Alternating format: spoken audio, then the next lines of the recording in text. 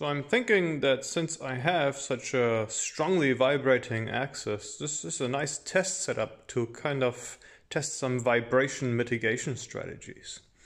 And one thing I've been curious about is these dampers that sometimes come at the end of stepper motors to see how effective they are. According to the datasheet, they're supposed to be greatly effective at dampening vibrations, and there are some YouTube videos that claim that these are very effective too.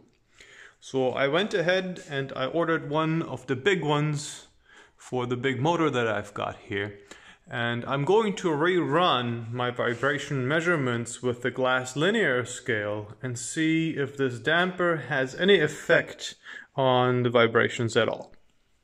I reran the experiment with the CleanDamper in place, and here at the top you see the original data with the glass scale vibration measurement, and if we compare it to the new measurement here at the bottom, we can see that the results have changed dramatically, though it is not clear that they have gotten dramatically better.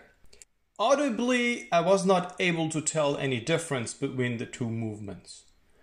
And I think this is the extent to which I'm going to try to limit the stepper motor vibrations. My next step is to replace the stepper motor with a servo motor and see what that does to the vibration measurements.